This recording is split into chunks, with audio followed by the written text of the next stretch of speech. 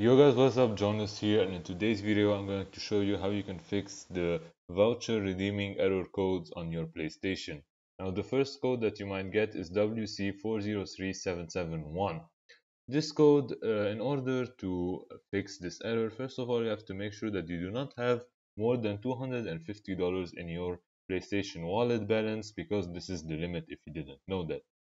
The second thing that you have to know, that if you did not exceed this limit, sometimes if you try to redeem too many codes on your PlayStation, for example, you went to a scam website that gives you free codes, and then you tried to enter those codes many times and it kept giving you an error, then you just gave up and went to the store and bought a real code, it might tell you that you are not able to redeem it at the moment because you have attempted to redeem previous codes too many times. So just wait a small amount of time, like a few hours, 12 to 24 hours, and then try to redeem the code again.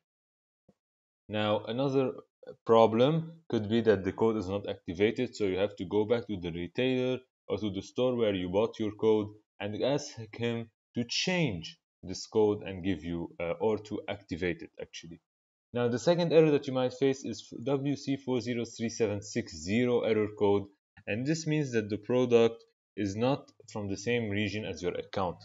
Sometimes this could happen. You might usually it happens on online stores because local stores sells you PlayStation cards for your own region, and this is where you set up your account. But sometimes if you're buying online codes, for example, you're in the UK and you buy a USA code, it will not work.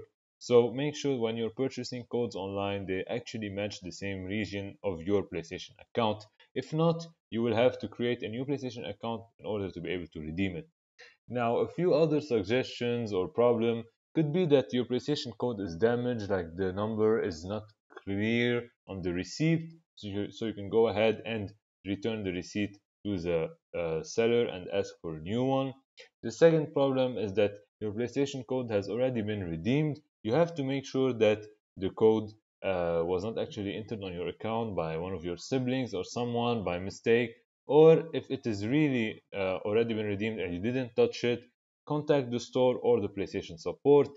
And then the last thing is when your code has not been activated, it's sometimes the cashiers forget to do it's a mistake, it happens. So basically all you have to do is go ahead and give them back this voucher. They will activate it at their store, and then you can go ahead and go back home to enter it.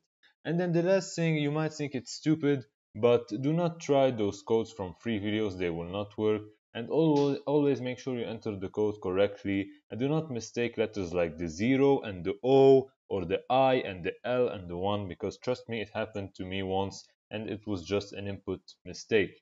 So I hope you enjoyed this video. If you did, make sure to leave a like and subscribe, and I'll see you next time in my next video. Peace!